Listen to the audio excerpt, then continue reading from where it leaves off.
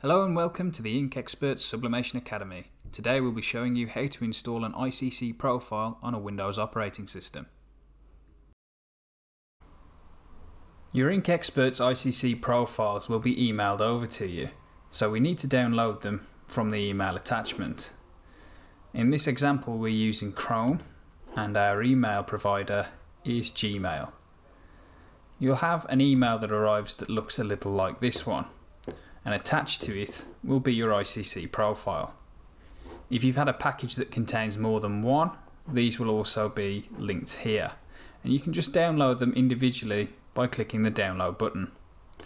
On other browsers such as Microsoft Edge and Firefox, you may need to save the file. So when you click it and it asks you what you'd like to do with it, you click download and save.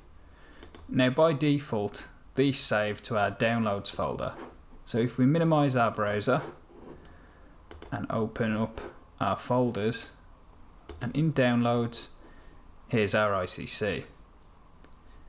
It's as simple as right clicking the file and selecting install. And as you see, nothing appears to have happened, but the ICC profile will now be installed to the correct directory. If for any reason this doesn't happen, you can manually place the ICC profile into the folder we require. We do this by right clicking the profile and selecting copy. We need to now navigate to the folder that we're going to paste this into, and you can find this under this PC, your local disk drive C, Windows, System 32,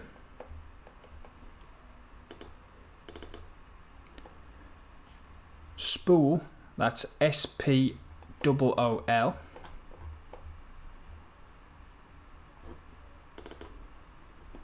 drivers, colour, and in here will be a list of all of our installed ICC profiles.